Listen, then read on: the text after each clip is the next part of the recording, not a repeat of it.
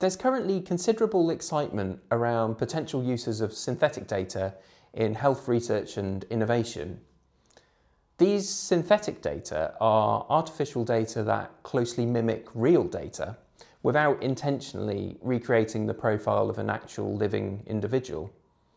For this reason, those developing synthetic data might assume that there are no privacy or data protection concerns, but that isn't quite clear-cut.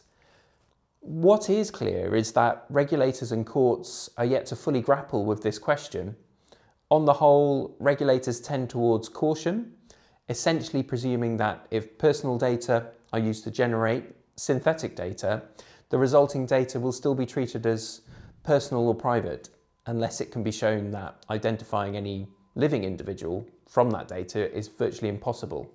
Our new report, which was independently commissioned by specialists at the MHRA, examines the extent to which synthetic health data generated from real patient data is governed by data protection law, and whether this approach strikes the right balance between ensuring personal privacy on one hand and enabling innovation and the delivery of new technologies safely to patients on the other.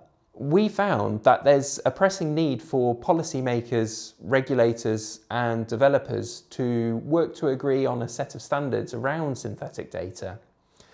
And the time may also be right to consider a more fundamental question: whether new forms of data generation require new regulatory approaches, perhaps even shifting to a position where specified forms of synthetic data are considered as non-personal data as a default.